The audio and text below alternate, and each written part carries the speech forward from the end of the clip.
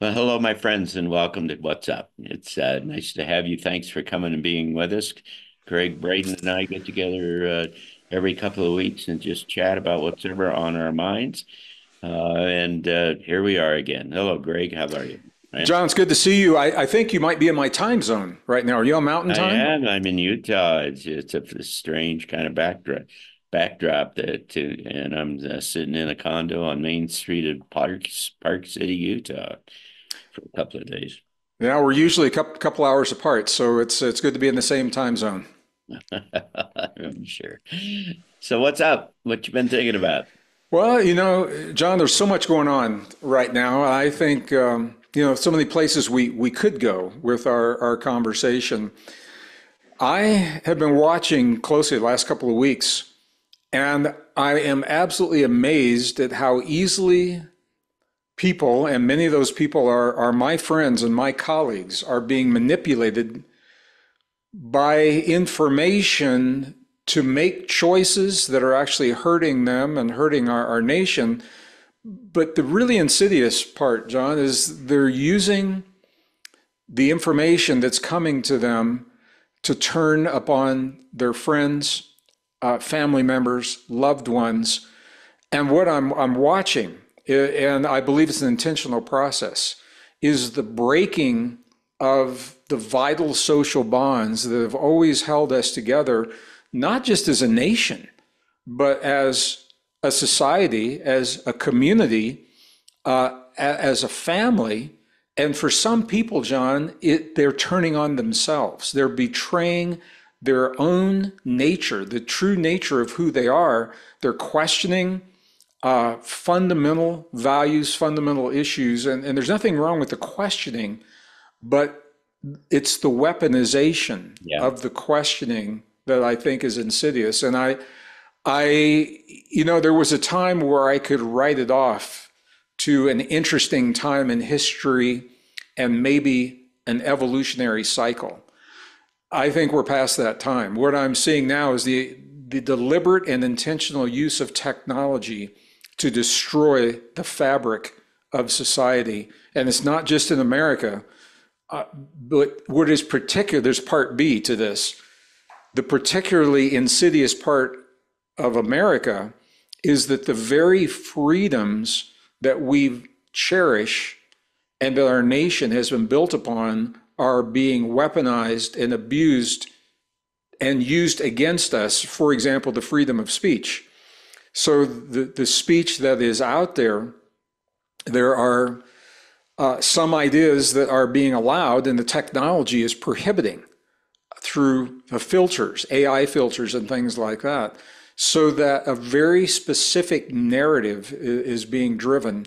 And that's what's on my mind right now. So you want to Yeah, talk well, about that a little bit? yeah, you've put your finger on the kind of the crux of the kind of transition process, it seems to me.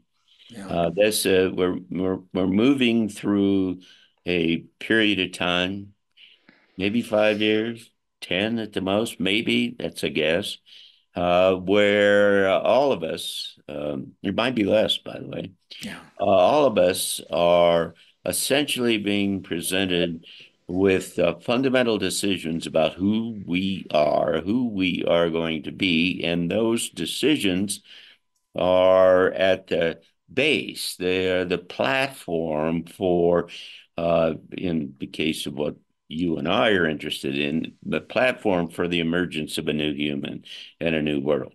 And this new direction, this vector, is by definition new and it's different. And so there is this transition, this kind of personal transitional process that we all have to go through to essentially extract ourselves from who we have been to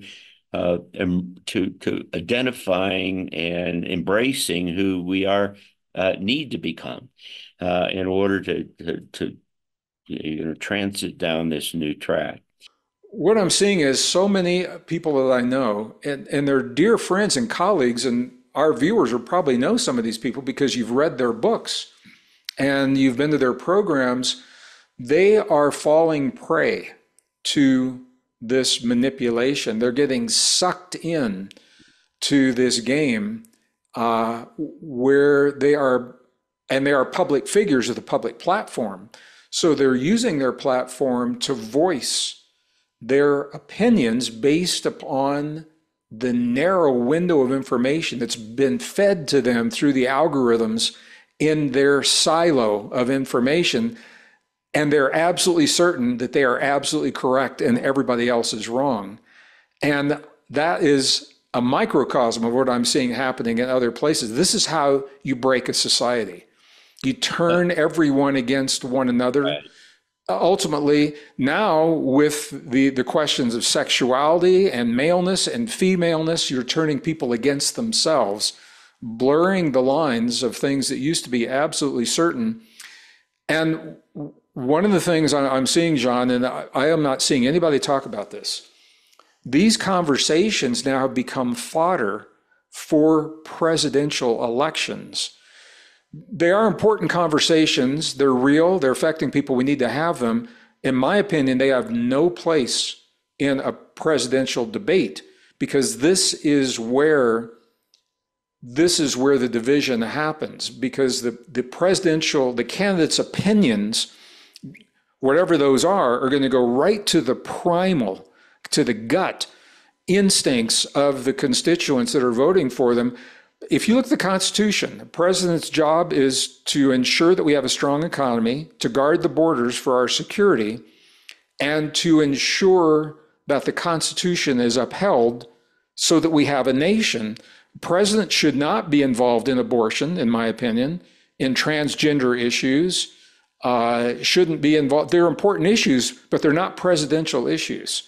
Right. And this is how people are getting sucked into this, because these now have become presidential issues. And it's being done in a kind of, if you will, evolutionary way rather than an revolutionary way. That is to say, piece by piece by Yeah. piece is being laid in. It's the boiling frog business. That to where if you're not sensitive, I mean, this is forcing those of us who are really kind of thinking about this to become really sensitive and constantly asking questions. Where is this going? What's this is about? It's complicated by the fact that there's a clear kind of disinformation, if you will, kind of operation that's in place here to try to sway people. The response to which should be to say, that doesn't make sense. I don't agree with that. We're not going to do that. But for everybody who gets to make a decision, whether it's explicit or implicit, uh, you are being presented with these things on a day-to-day basis that you got to respond to. And if you don't think about it, if you don't consider it, if you don't give the context to it, then they just sweep you downstream, and that's the objective here. But you make those decisions yourself. We as a society have been preconditioned Yeah. for at least two generations to stop asking questions and to not think critically, to go with the flow. And it's really come to the consequences of that have really come to fruition now that this intentional effort is being made. And so what I like to say to our community is to invite people to be aware of when and how they're being manipulated. We all are. But to become aware when they see a news, what they call news, that triggers them on that primal level, rather than unconsciously responding to that trigger, which is the intent, become conscious, become aware, and say, what is this saying to me? What am I feeling? Why does it make me angry? Is it true? Is it real? Does it make sense? Common sense. Does it make common sense to me to be having these feelings, and then to use that as the launch pad to respond, to recognize the manipulation that's going on. It's happening on a national level as well, turning governments against governments, and nations that have been allies, John, Yeah. are now being turned into enemies using exactly the same techniques and then being nudged by a false flag here or Yeah. something like that. Well, the kind of approach that I have found to addressing these kinds of things is to always ask the question, what are they trying to do? What is this trying to produce? You never take it at face value. You look at it and you say, where is this going? Because I talk to you, you talk to me, and we've got reasons why we say, and the approach that we take to each other. In the case of you and I, we're trying to kind of stay in the space that we know that we all agree, kind of work together with.